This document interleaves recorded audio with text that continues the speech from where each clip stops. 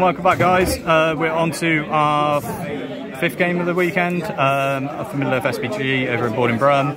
My opponent is Aiden. What he's bought today, he's just going to talk through. What have you got, mate? So I've got the Return of the King Legendary Legion, Aragorn with his free Underhill, Legolas with armour and cloak, Gimli, the King of the Dead, a bunch of warriors and 2 riders. Okay, so it's Aragorn is the army general, yes. Yeah, because of the Legion, but he gets Anduril for free, and then you've got Legolas for shooting, Gimli for combat, and then King of the Dead just for Harbinger, which works quite well. As a 6-inch banner for the spirits as well. A couple of objective run-ins in your Spirit Cavalry. And your model count was 28? 24 models.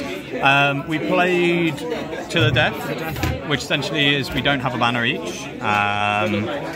We have leaders who are Bard and Aragorn, and the idea is to break, leader, kill, and that's it other than banner. So really swingy game.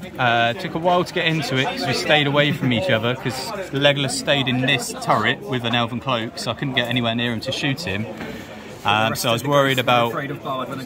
Yeah, I was worried about getting Bard's horse shot out and you doing a cheeky wound and it changed the game, but it never happened. We just ended up waiting and skirting around the side and then getting into the combats, and then it came down to the final turn where we're both, I think, 2 off broken or something. 2 or 3, something like that. So I need to kill 1, you needed to kill 2 by the end of it, and you killed enough to break me convincingly, and then I was 1 off breaking you. And that last combat of the game, and you needed the 6 by the 4 to break me, and yeah, 1-0 win, and he got the 6. And Aragorn's alive with 1 wound, no fate, so he survived. So that's cost me 2 victory points there, and then you swung it 5-1 because I was broken and you were unbroken.